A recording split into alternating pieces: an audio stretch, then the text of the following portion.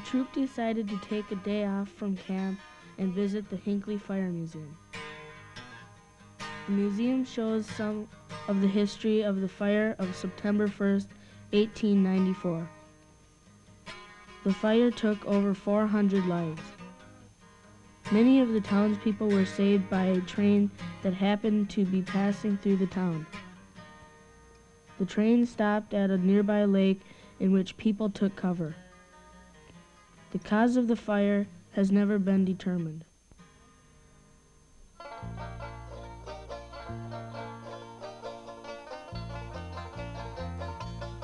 One of the highlights of the week was our canoe trip. Each of us will long remember the breathtaking beauty of the quiet waters of the St. Croix.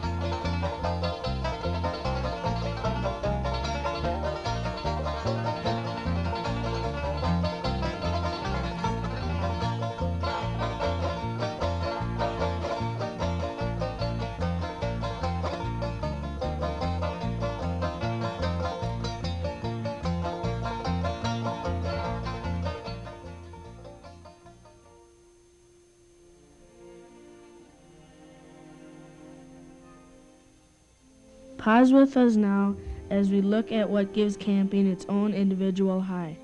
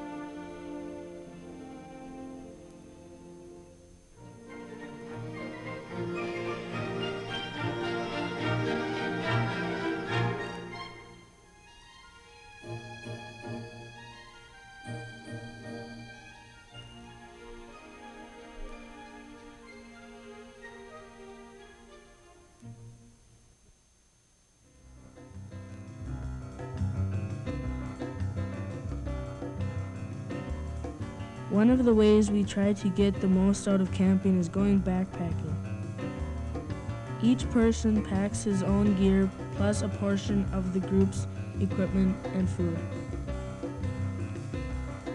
These trips were to remote sections of the park reserved for canoes and backpackers only. Cooking was done over an open fire.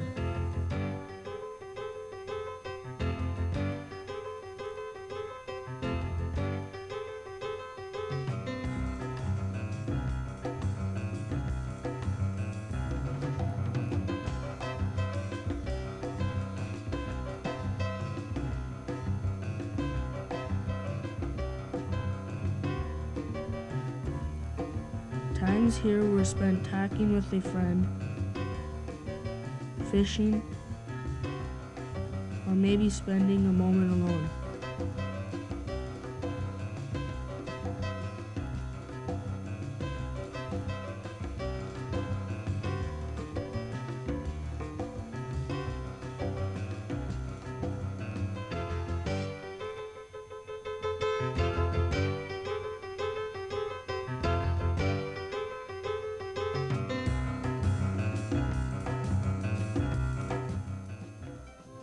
When back at the main camp, one could find people doing any number of things.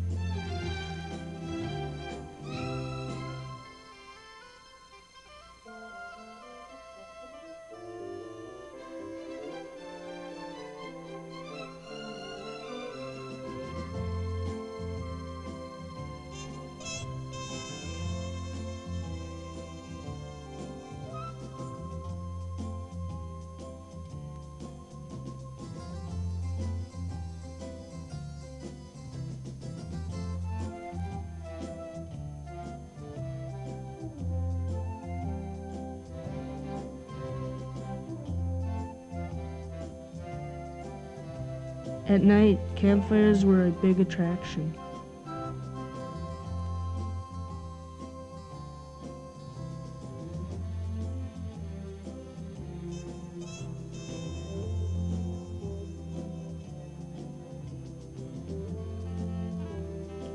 Then there was a day the scoutmaster met with an unfortunate accident.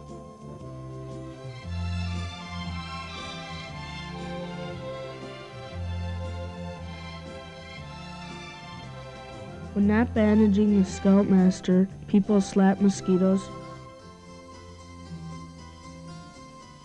relaxed in a hammock, possibly with a friend or two. Making faces at the photographer was not one of the recommended activities. Biking around the park was quite popular. From the looks of this picture, we were quite sure that Paul never did find his teddy bear. We weren't sure what Tony was doing here, but we believe that Brian is waiting for his prince to come. Everyone else we know gets their picture done at the drugstore. One of the other big attractions was the fire tower. The lesson we learned was a simple one. Whatever goes up must come down.